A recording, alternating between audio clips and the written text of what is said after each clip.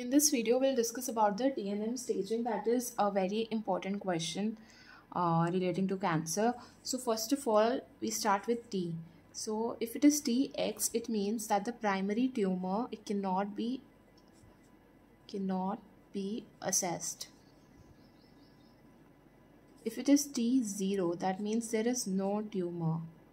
If it is T1, so it means that the tumor, it is around less than equal to 2 centimeters in or less in greatest dimension without extra parenchymal extension.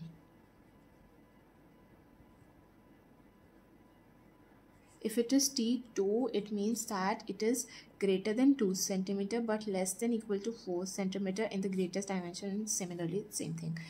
If it is T3, it means that it is greater than 4 centimeter and less than equal to 6 centimeter in the greatest dimension, plus it has an extra parenchymal extension.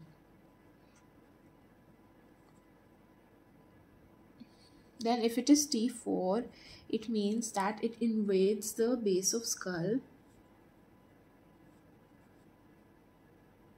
Also here, I forgot to mention without 7th cranial nerve. Okay.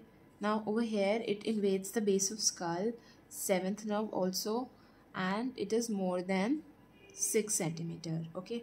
Now coming on to the N.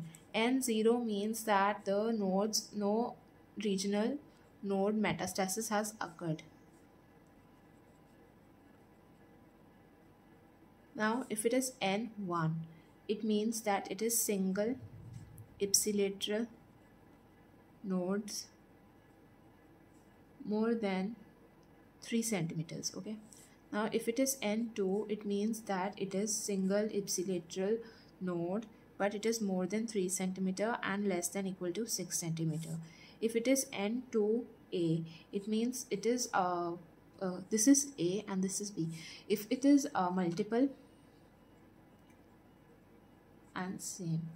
Now if it is N2C, it means that it is contralateral or bilateral nodes less than 6 centimeter. If it is N3, it means that it is greater than 6 centimeter. And if it is NX, it means that they cannot be assessed. The nodes cannot be assessed. Alright. Now coming on to the M. Now in M, if it is M0, that means no distant metastasis. And if it is MX, it means that the metastasis cannot be assessed.